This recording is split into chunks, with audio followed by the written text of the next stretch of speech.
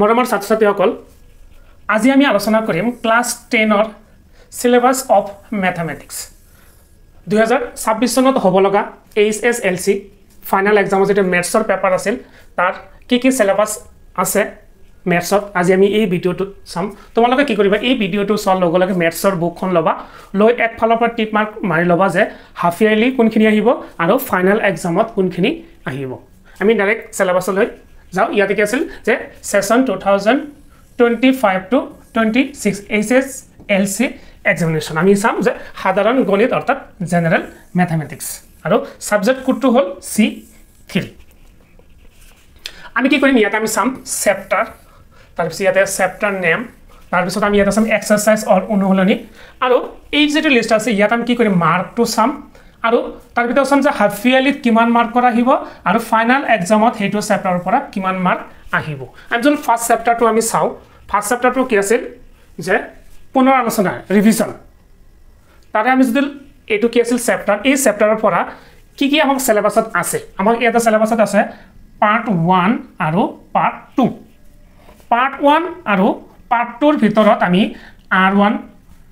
exercise চাব লাগিব R2 R3 R4 আৰু R5 এইকেটা আমি চেপ্টাৰ ফাৰ্স্ট যেটো চেপ্টাৰ আছিল পুনৰ আলোচনা তাৰে আমি কেছিল এইকেটা চেপ্টাৰ আমি চাব লাগিব এতিয়া আমি যদি চাও যে এইটো চেপ্টাৰত হাফ ইয়াৰলিত কিমান মাৰ্ক আহিব এইটো চেপ্টাৰত হাফ ইয়াৰলিত কিমান মাৰ্ক আহিব 10 মাৰ্ক আহিব আৰু ফাইনাল এক্সামত কিমান মাৰ্ক আহিব 6 মাৰ্ক আহিব অৰ্থাৎ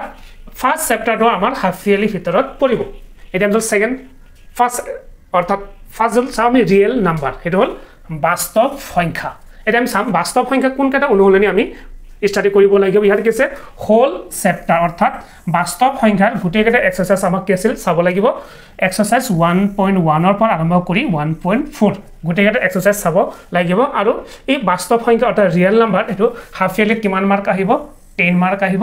আৰু ফাইনালত কিমান মাৰ্ক আহিব 5 মাৰ্ক আহিব অৰ্থাৎ এইটো চেপ্টাৰ হাফ ইয়াৰলি থাকিব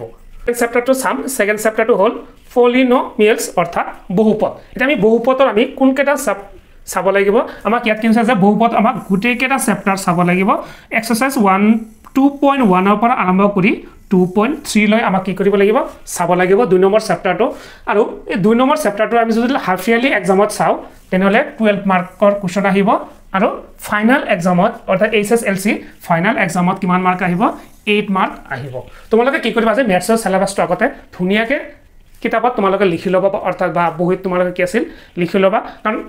সিলেবাস ওয়াইজ তোমালোকে যেতে স্টাডি কৰিবা তেতিয়াহে তোমালোকে গম পাবা যে কোনটো চেপ্টাৰ পৰা কেনেকে পঢ়িব লাগিব বা কোনটো চেপ্টাৰৰ ডাঙৰ ডাঙৰ কোৱেশ্চন আহিব পাৰে কিছুমান চেপ্টাৰ আছে যে বহুত ডাঙৰ ডাঙৰ অংক আছে কিন্তু সেই চেপ্টাৰৰ পৰা 1 মাৰ্ক বা 2 মাৰ্ক আহে তেতিয়া এই ডাঙৰ ডাঙৰ অংকবোৰ কি আছে তেতিয়া কৰিব নালাগে সেইকাৰণে তোমালোকে সিলেবাসটো ভালকে চাই লবা এটা আমি 3 নম্বৰটো আমি চাও 3 নম্বৰটো হল pair of linear equation in two variables অৰ্থাৎ দুটা চলকত ৰৈখিক সমীকৰণৰ জোড়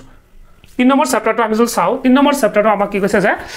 হোল চেপ্টাৰ আমাক গুটেকেটা চেপ্টাৰ চাব লাগিব এক্সাৰসাইজ 3.1 ৰ পৰা আৰম্ভ কৰি এক্সাৰসাইজ 3.6 লৈ আমাক চাব লাগিব আৰু এই চেপ্টাৰটো অৰ্থাৎ 3 নম্বৰ চেপ্টাৰটো আমাক হাফ ইয়াৰলি কিমান মাৰ্ক আহিব 12 মাৰ্ক আহিব অৰ্থাৎ এইটো চেপ্টাৰ হাফ ইয়াৰলি থাকিব আৰু ফাইনাল এক্সামত কিমান মাৰ্ক আহিব ফাইনাল এক্সামত আহিব 7 মাৰ্ক আৰু এই 7 মাৰ্কটো কি আছিল OMR আৰু যেটো অংক কৰিব লাগে তাৰ মিক্স থাকিব তাৰে ভিতৰত কি আছে 7 মাৰ্ক থাকিব তাৰ পিছত আমি চাম 4 নম্বৰ চেপ্টাৰটো কি আছিল 4 নম্বৰ চেপ্টাৰটো আছিল যে কোৱাড্ৰেটিক ইকুৱেশ্যন অৰ্থাৎ দ্বিঘাত সমীকৰণ এই দ্বিঘাত সমীকৰণ আমি কোনকেটা চেপ্টাৰ চাব লাগিব আমাৰ গুটেকেটা চেপ্টাৰ আমাৰ কি কৰিব লাগিব চাব লাগিব এক্সাৰসাইজ 4.1 ৰ পৰা 4.1 ৰ পৰা আৰম্ভ কৰি 4.4 লৈ আমাক চাব লাগিব আৰু চেপ্টাৰ 4 টো কি আছিল হাফ ইয়াৰলি পৰিব আৰু হাফ ইয়াৰলিত ইয়াত কিমান মাৰ্ক আহিব 12 মাৰ্ক আহিব আৰু ফাইনাল এক্সামত ইয়াৰ পৰা কিমান মাৰ্ক আহিব ফাইনাল এক্সামত আহিব ইয়াৰ পৰা 6 মাৰ্ক ঠিক আছে 5 নম্বৰ চেপ্টাৰটো হল এৰিথমেটিক প্ৰগ্ৰেছন অৰ্থাৎ সমান্তৰ প্ৰকৃতি আমি এটো শৰ্ট ফৰ্মত কি বুলি কও এপি বুলি কও হেই অৰ্থাৎ 5 নম্বৰ চেপ্টাৰটো আমাক কি কৰিব লাগিব গুটেকেটা আমাক চাব লাগিব এক্সাৰসাইজ আৰু এক্সাৰসাইজ 5.1 ৰ পৰা আৰম্ভ কৰি আমাক কি কৰিব লাগিব এক্সাৰসাইজ 5.3 লৈ চাব লাগিব আৰু এটা তোমালোকক আৰু এটা কথা যে আমাৰ এটা ওয়েবসাইট আছে ওয়েবসাইটখন হল assamtet.com এই ওয়েবসাইটত তোমালোকে যদি ভিজিট কৰা চাবা তাতে ক্লাস 10 ৰ দশম শ্ৰেণী আৰু ক্লাছ 10 দুটা দিয়া আছে ইংলিশ মিডিয়াম হলে তোমালোকে কি কৰিবা ক্লাছ 10 ত ক্লিক কৰিবা আৰু এছএমএছ মিডিয়াম হলে তোমালোকে দশম শ্ৰেণীত ক্লিক কৰি ক্লাছ 10 ৰ গোটেই কেটা সাবজেক্টৰ তোমালোকে কি আছে তাত অনুশীলনী কোৱেশ্চনবোৰ পাবা তাত এডিশনাল কোৱেশ্চনবোৰ পাবা তাত আৰু প্ৰিভিয়াস ইয়াৰৰ কোৱেশ্চন পেপাৰো তাত পাবা আৰু 2016 ৰ পৰা আৰম্ভ কৰি আজিলৈ যিমানবোৰ এক্সাম হৈছে গোটেই কেটা এক্সামৰ পেপাৰবোৰ সলভ কৰা আছে ওএমআৰ কোৱেশ্চন পেপাৰো ধুনিয়াকে দিয়া আছে আৰু প্ৰতিটো সাবজেক্টৰ আমি ওএমআৰ কোৱেশ্চন পেপাৰবোৰ আমি বাছনি কৰি ৰাখিছো তাত তোমালোকে ফ্ৰীত মক টেষ্ট দিব পাৰিবা আৰু এই ওএমআৰ কোৱেশ্চন কেটা তোমালোকে কি আছিল লব পাৰিবা ঠিক আছে এটা আমি চেপ্টাৰ 5 টো অৰ্থাৎ এপি সিৰিজটো আমি জল চাও যে হাফ ইয়াৰলি অৰ্থাৎ 5 নম্বৰ চেপ্টাৰটো কি হয় হাফ ইয়াৰলিত নাই অৰ্থাৎ এটো কি আছিল ফাইনালত থাকিব ফাইনালত কিমান মাৰ্ক থাকিব এটা থাকিব 6 মাৰ্ক থাকিব অৰ্থাৎ চেপ্টাৰ 5 টো কি হয় হাফ ইয়াৰলিত নাই এটো ডাইৰেক্ট কি হ'ব ফাইনালত গুছি যাব তাৰ পিছত আমি চাও চেপ্টাৰ 6 নম্বৰটো ট্ৰায়াঙ্গলছ অৰ্থাৎ ত্ৰিভুজৰ আমি চাও তেনেহলে আমাক ইয়াত কি কৈছে যে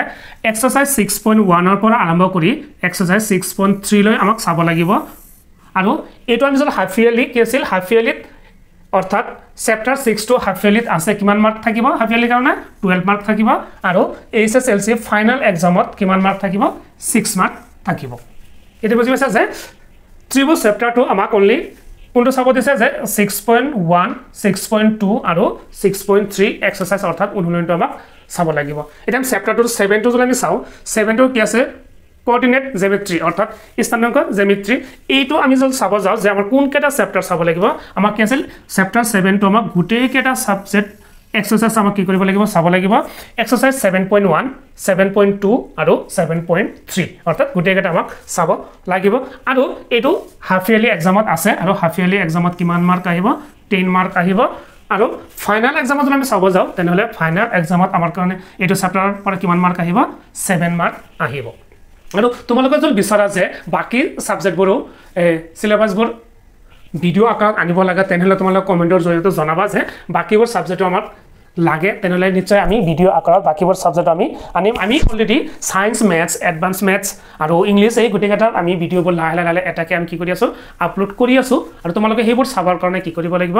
আমাৰ YouTube channel Assam TET Academy YouTube channel ko subscribe koribo lagibo aru tomalogo jodi Facebook or pora sai asa tenhole amar Facebook page kon follow koriba kan follow korile ba subscribe korile kori bell icon kon doba rakhile jeti ami maths or oporot orthat class 10 or oporot jikono subject ami video bor upload korim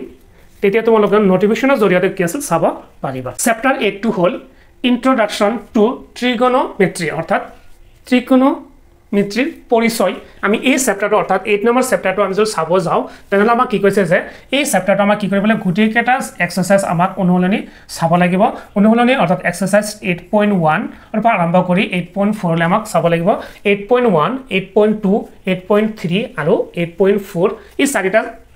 exercise আমাক কি কৰিব লাগিব চাব লাগিব আৰু এটো কি আছিল হাফ ইয়াৰলি পৰিব আৰু হাফ ইয়াৰলি কাৰণে কিমান মাৰ্ক আহিব 12 মাৰ্ক আহিব আৰু ফাইনাল এক্সামত আমি যদি চাব যাও তেনেহলে ফাইনাল এক্সামত কিমান মাৰ্ক আহিব 7 মাৰ্ক আহিব ইয়াৰ পিছত যদি আমি চেপ্টাৰ 9 যেটো আছিল সেই চেপ্টাৰ 9 টো আমাৰ কি হৈছে ডাইৰেক্ট কেনসেল হৈছে হেকাৰণে আমি চেপ্টাৰ 9 টো আমাৰ কি কৰিব লাগিব চাব নালাগে টোটালি কেনসেল হৈছে হেকাৰণে আমি চেপ্টাৰ 10 টো চাম চেপ্টাৰ 10 টো কি আছে সাৰ্কলছ অৰ্থাৎ বৃত্ত আমি যদি বৃত্ত চেপ্টাৰটো চাব যাও তেনেহলে ইয়াত কি কৈছে যে বৃত্ত চেপ্টাৰটো গুটেই কেনে এক্সাৰসাইজ আমাক কি কৰিব লাগিব চাব লাগিব এক্সাৰসাইজ 10.1 ৰ পৰা আৰম্ভ কৰি 10.2 লৈ আমাক চাব লাগিব অৰ্থাৎ 10.1 আৰু 10.2 আমাক কি কৰিবলৈ চাব লাগিব এইটো কি হ'ব যে হাফ ইয়াৰলি এক্সামত কি আছিল নাহে কি হয় চেপ্টাৰ 10 টো হল হাফ ইয়াৰলি এক্সামত নাহে আৰু আমি যদি চাব যাও ফাইনাল এক্সামত তেনেহলে কিমান মাৰ্ক আহিব ফাইনাল এক্সামত আহিব 6 মাৰ্ক চেপ্টাৰ 11 টো হল কনস্ট্ৰাকচন অৰ্থাৎ অঙ্কন আমি যদি চাব যাও যে কোন কেটা আমাৰ চাব লাগিব অৰ্থাৎ এক্সাৰসাইজ 11.1 অনলি আমাক কি কৰিব লাগিব অঙ্কন চেপ্টাৰৰ অৰ্থাৎ কনস্ট্ৰাকচন যেটো চেপ্টাৰ আছে হেটো আমাক কি আছিল 11.1 চেপ্টাৰটো হে অকল চাব লাগিব আৰু এটো কি হয় এটো হাফ ইয়াৰলি এক্সামত নাই অকল আমি কি আছিল ফাইনাল এক্সামৰ কাৰণে আমাক চাব লাগিব আৰু ফাইনাল এক্সামত এটো কিমান মাৰ্ক আহিব ফাইনাল এক্সামত আহিব 4 মাৰ্ক এতে আমি 12 জল আমি subject area relate two circle অৰ্থাৎ বৃত্ত সম্বন্ধীয় কালি আমি বৃত্ত সম্বন্ধীয় কালিটো আমি যদি এক্সাৰসাইজ কিমানৰ পৰা আমাক চাব দিছে যে এক্সাৰসাইজ 12.1 ৰ পৰা 12.2 অৰ্থাৎ আমি দুটা এক্সাৰসাইজ চাব দিছে এটা হল 12.1 আৰু এটা হল 12.2 বাকিবোৰ এক্সাৰসাইজ আমাক কি কৰিব লাগে চাব নালাগে হেতু আমি কি আছিল হাফ ইয়াৰলি এক্সামত নাই চেপ্টাৰ 12 কি হয় হাফ ইয়াৰলি এক্সামত নাই আৰু এই ফাইনাল এক্সামত এই কিমান মাৰ্ক আহিব ফাইনাল এক্সামত আহিব 6 মাৰ্ক এটা তোমালোক বুজি পাইছা যে কোনকেটা হাফ ইয়াৰলিত আহিব আৰু কোনকেটা হাফ ইয়াৰলিত নাহে মই যেকেটা ক্ৰস মাৰ্ক মাৰিছো হেকেটা কি আছিল হাফ ইয়াৰলি কাৰণে নহয় একেটা হল ফাইনাল এক্সামৰ কাৰণে আৰু চেপ্টাৰ 9 টো তোমালোক মনত ৰাখিবা যে চেপ্টাৰ 9 টো কি হয় পঢ়িবই নালাগে চেপ্টাৰ 9 টো ডাইৰেক্ট কি আছিল কেনসেল হৈছে এটা আমি চেপ্টাৰ আমি 13 টো চাও যে চেপ্টাৰ 13 টো ইয়াতে কি আছে যে সাৰফেস এৰিয়া এণ্ড ভলিউম অৰ্থাৎ পৃষ্ঠকালি আৰু আয়তন এই পৃষ্ঠকালি আৰু আয়তন আমি যদি চাব যাও আমাক মাত্ৰ দুটা এক্সাৰসাইজ আমাক চাব দিছে এটা হল 13.1 আৰু এটা হল 13.2 আৰু বাকি কেটা আমাক কি কৰিব লাগিব এক্সাৰসাইজ চাব নালাগে আৰু এই এক্সাৰসাইজটো হাফ ইয়াৰলি এক্সামত নপৰে আমাক এটো অকল কোড চাব লাগিব আমি ফাইনাল এক্সামৰ কাৰণে আমাক চাব লাগিব আৰু ফাইনাল এক্সামত এটো কিমান মাৰ্কৰ থাকিব ফাইনাল এক্সামত অনলি 6 মাৰ্ক থাকিব নেক্সট আমি চাম চেপ্টাৰ 14 চেপ্টাৰ 14 টো হল স্ট্যাটিক্স অৰ্থাৎ পৰিসংখ্যা আমি এই চেপ্টাৰটো আমি চাব যাও আমাক কি কৰিব দিছে এই চেপ্টাৰটো আমাক 14.1 পৰা আৰম্ভ কৰি আমাৰ 14.3 লৈ চাব দিছে অৰ্থাৎ তিনিটা এক্সাৰসাইজ চাব দিছে 14.1 14.2 আৰু 14.3 আৰু এই অৰ্থাৎ চেপ্টাৰ 14 টো কি হয় হাফ ইয়াৰলি এক্সামৰ কাৰণে নহয় আৰু ফাইনাল এক্সামত যদি আমি চাব যাও তেনেহলে ফাইনাল এক্সামত কিমান মাৰ্ক আহিব ফাইনাল এক্সামত অকল 5 মাৰ্ক আহিব আৰু এই চেপ্টাৰৰ পৰা এটা শৰ্ট কোৱেশ্চন থাকে লাস্ট যেটো চেপ্টাৰ আছিল হেতু হল 15 নম্বৰ হল probability অৰ্থাৎ সম্ভাৱিতা চেপ্টাৰটো আমাক কি কৰিব দিছে আমাৰ গোটেই কেটা চাব দিছে অৰ্থাৎ সম্ভাৱিতা মাত্ৰ এটাই এক্সাৰসাইজ থাকে হেতু হল 15.1 আৰু এই 15.1 এক্সাৰসাইজটো অৰ্থাৎ অনুশীলনীটো আমাক হাফ ইয়াৰলি এক্সামত নপৰে আমি অকল কাৰ কাৰণে চাব লাগিব ফাইনাল এক্সামৰ কাৰণে আমি চাব লাগিব আৰু ফাইনাল এক্সামত আমাক এটো কিমান মাৰ্কৰ থাকে অনলি 5 মাৰ্কৰ থাকে আজি আমি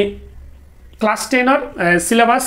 সাধাৰণ গণিত অৰ্থাৎ জেনাৰেল মেথছৰ আমি সিলেবাসখন কমপ্লিট কৰিলো আমি আজিৰ পৰা আমি ফাৰ্স্ট ভিডিও আমি যেটো আনিলো হেতু হল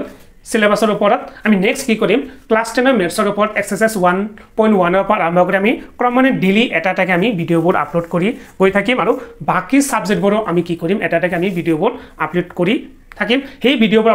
তোমালোকে চাবৰ কাৰণে কি কৰিব লাগিব আমাৰ ইউটিউব চেনেলখন সাবস্ক্ৰাইব কৰি বেল আইকনখন